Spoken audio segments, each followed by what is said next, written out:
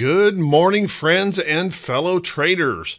This is Doug Campbell with Right Way Options, and this is the morning market prep video for November 3rd, 2020. So yesterday we had a significant pop-up, and those bulls were able to hold on throughout the day, even though there was considerable price volatility. And this morning, well, we have another big gap facing the market. So what does that mean for today? Well, how about we grab ourselves something to drink, settle into our office chairs, buckle up, and let's get ready for the Tuesday edition, Election Day edition of the Morning Market Prep video. So this morning, everyone, we're looking at another big market gap. Asian markets were up overnight. European markets are surging this morning, and U.S. futures are pointing to a substantial gap up in the open. Now, one of the things we talk about a lot in Right Way Options is a phrase we use over and over, is that gaps are gifts. And today may be just exactly that gift that you might be looking for.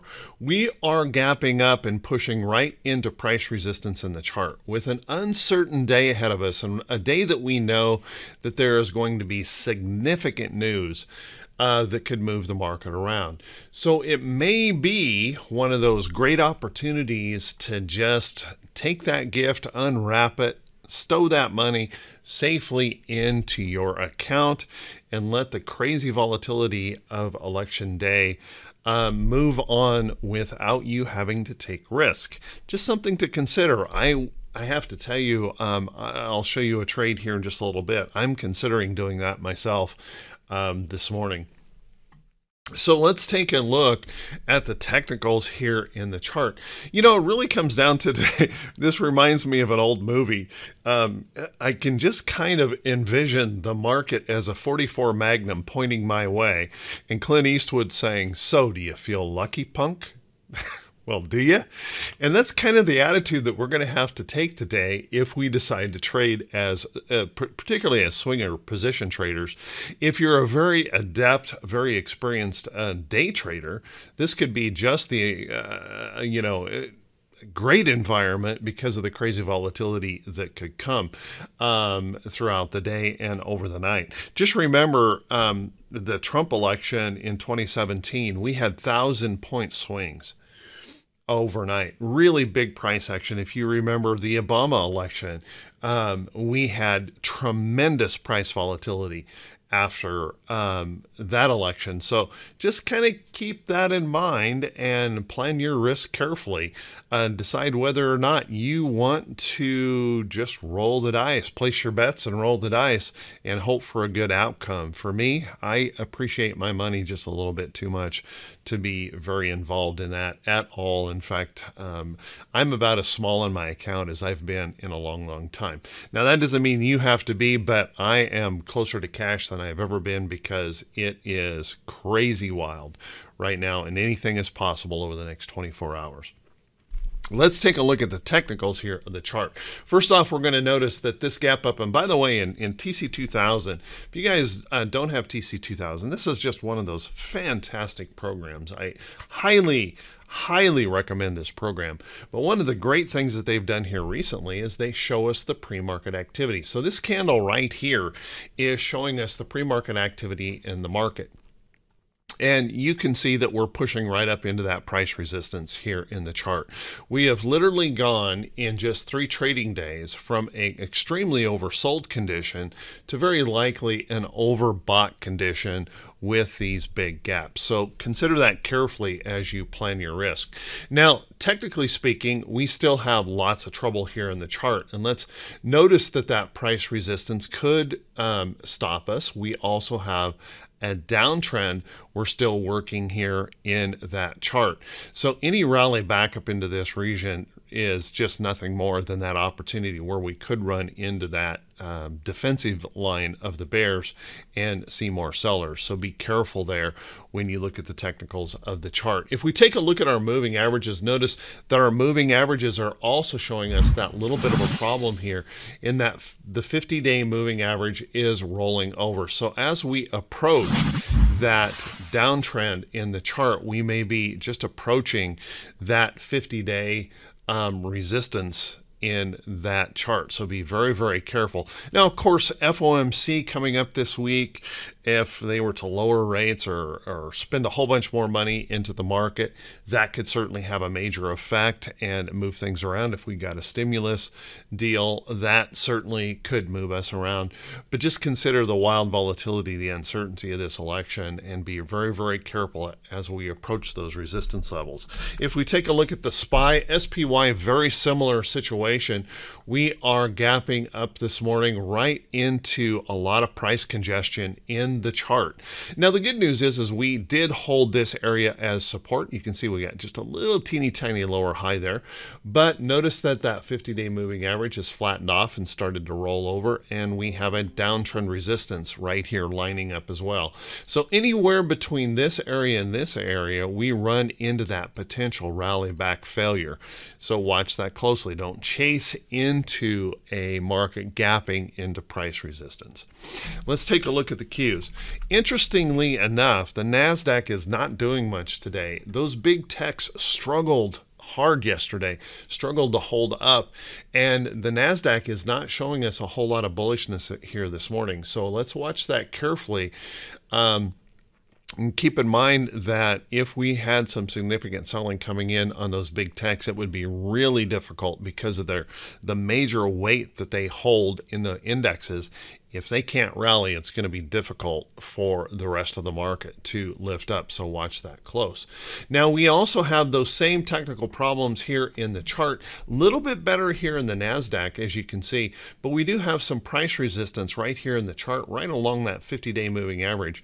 And let's keep in mind that we still have that downtrend in place. So fairly significant level right up in here that we'll want to watch closely if that NASDAQ does start to perk up into that resistance level of the chart. And then we have IWM. Now, IWM has held up better than the other indexes, and almost surprisingly so, held up better. And you can see we're gapping significantly. We're breaking above that 50-day moving average, which is a good sign, but let's notice that we're gapping right up into a significant level of price resistance in that chart. So keep that in mind. And by the way, resistance beyond that really grows heavy, just a little bit higher. So watch that close in the chart as we gap up this morning. Let's take a look at the VIX. This I thought was kind of interesting yesterday. We would have expected, with a 400-point gap, we would have expected that the VIX would have pulled back significantly yesterday, but it didn't. And as a matter of fact, it just kind of languished around and just chopped around. So what we still have here in this chart is we have a rising trend in the VIX, and with the uncertainty of the market, that could be interesting. Now, hopefully we'll get more of a pullback on that VIX today with this big 400-point move, but we might want to keep in mind that possibility that we've gone from oversold to overbought in such a quick period of time that we could see those profit takers coming in, getting out of the way ahead of the uncertainty of the election volatility. That could mean that we could actually get a gap down this morning on this and through the day rally back up. So watch that closely. The VIX could be helpful in showing us that risk should we see some fear coming into the market heading into the close of the day. Let's take a look at T2122. Now, T2122 has really helped us out throughout this, showing us these overbought, oversold conditions. And that's really all it's good for. It doesn't tell us the direction or when it's going to move, but it shows us when we've reached extremes in the market. Notice that we were at an extreme down here just a couple of days ago. And now here we are up here mid-range in that chart. A 400-point gap this morning is likely going to push us clear up into this potential area. So we could have zoomed in just 2 days, actually 3, bouncing off of the lows on Friday, zoomed from a extreme oversold condition down here to an extreme overbought condition in just 3 days. So be really, really careful. And that's one of those things when I say gaps are gifts, it may be a great opportunity to just take some profits. So watch that carefully as we head into the uncertainty of this election. Let's take a look at our economic calendar today. And we do have some things on the economic calendar that we want to pay attention to. Beyond the obviousness of the election, we have motor vehicle sales this morning. We'll want to keep an eye on that, and also factory orders. Not big market movers today, but we'll want to pay attention to that. And then just keep in mind, we're going to run into that choppy uncertainty possibility of the FOMC meeting coming up on Thursday.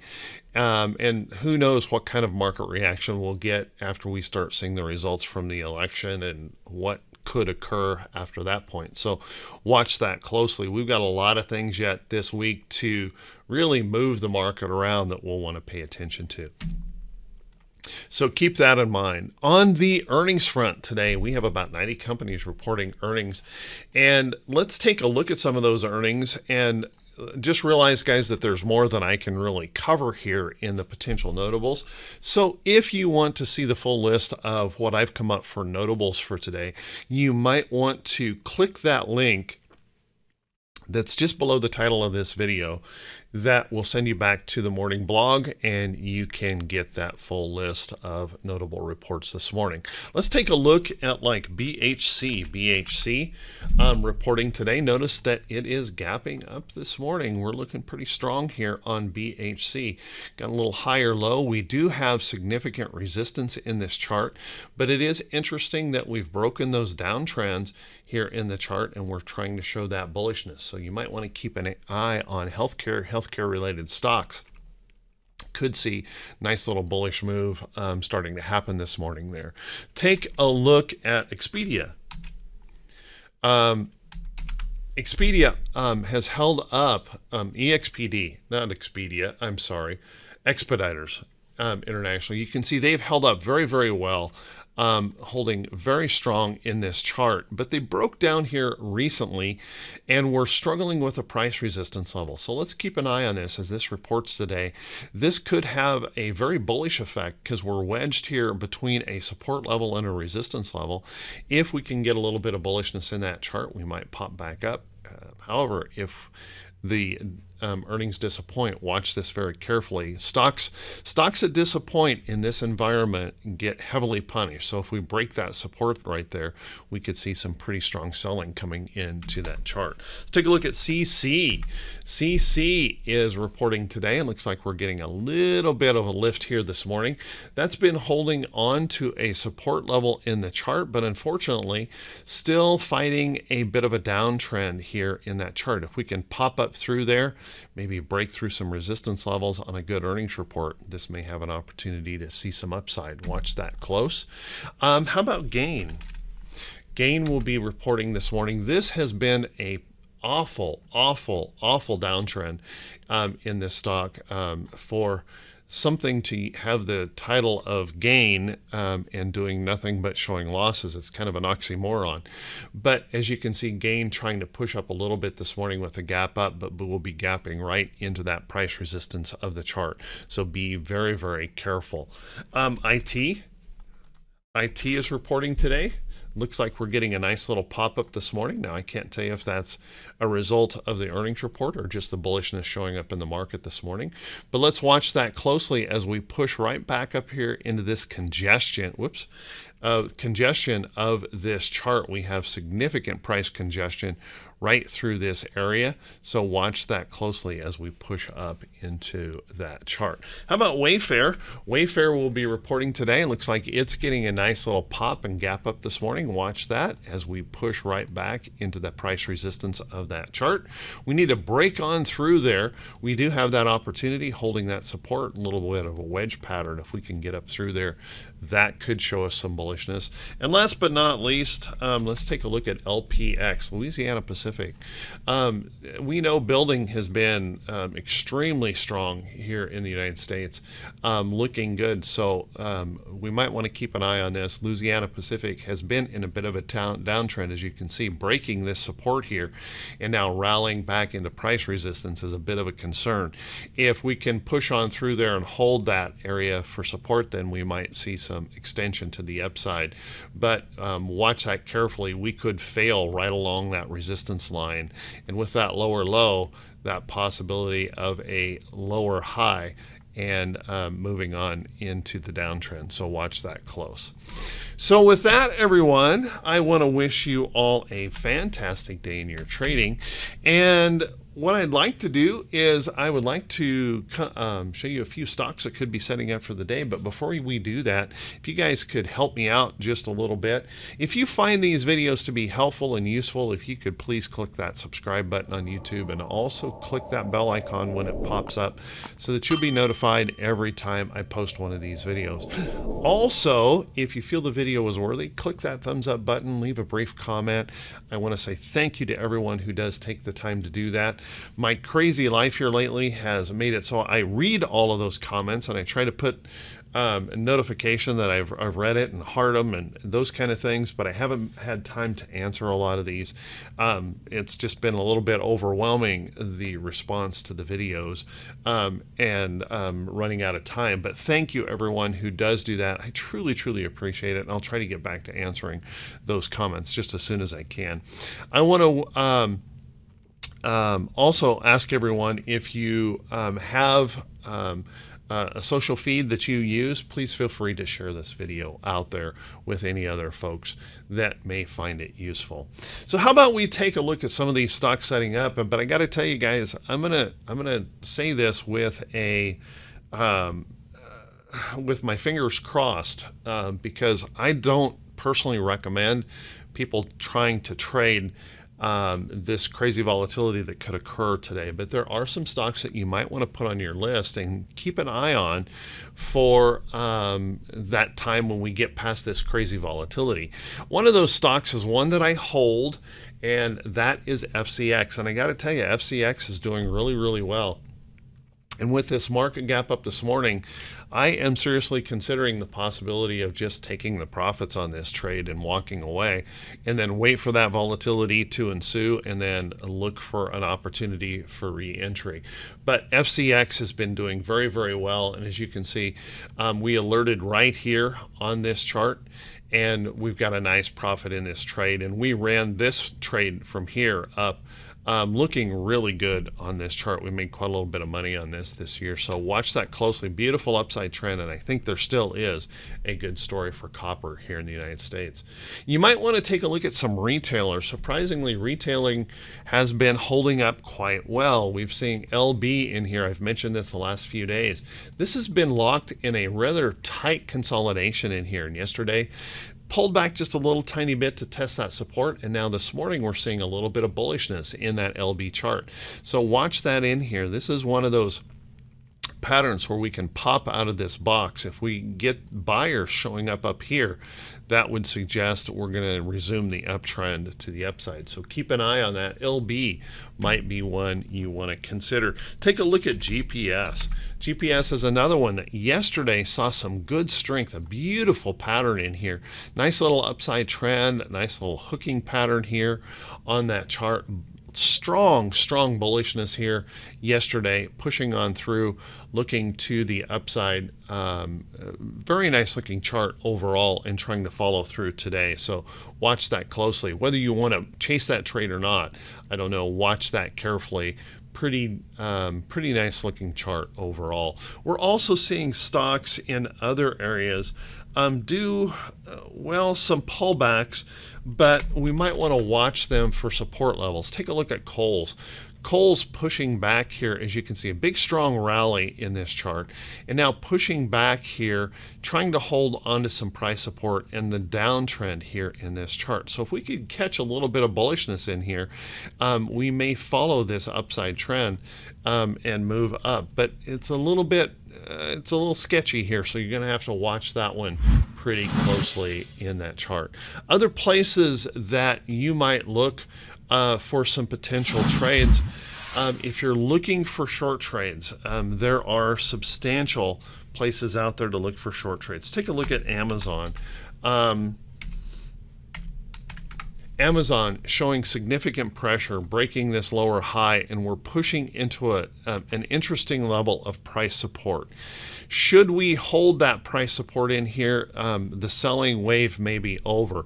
But let's remember, any rally back into that downtrend resistance and the price resistance here in the chart could be that next wave down here for Amazon. Keep a close eye on that. Running into a little bit of trouble. Take a look at Facebook. Facebook yesterday showing signs of trouble, breaking a little bit of support. This is running in a bit of a downtrend here. A little bit of trouble here. If we can't get these moving, we could have some of those big techs following through to the downside if you're looking for a short trade. You might take a look at Microsoft. Microsoft is right on the edge of a significant level of price support right here in the chart, but we are definitely holding into a short-term downtrend. This is one of those charts that could go either direction. If these big techs can't get moving, we could have some more downside in these charts. Watch that closely. Other places that you might want to look that were kind of interesting yesterday, we saw some financials trying to perk up. Now, we need these financials to get us going, and this may be very, very helpful to the IWM index. Take a look at that moving up. Now we are pushing up into this downtrend resistance here on XLF, and if we can pop through there and hold, there may be some opportunity for upside. If we happen to hit that resistance and see selling coming in, watch that closely. And you can see the same kind of charting if you look at the stocks that make this up. JP Morgan pushing back up into the price resistance of the chart. Goldman Sachs pushing up into some price resistance. BAC pushing right up into some price resistance. So if we can get those financials showing some bullishness and breaking through some of those downtrend resistance levels, we could see some upside moves. It was also interesting to me that I saw some big divvy payers like AT&T responding strongly the last few days, pushing back up toward these downtrend resistance levels.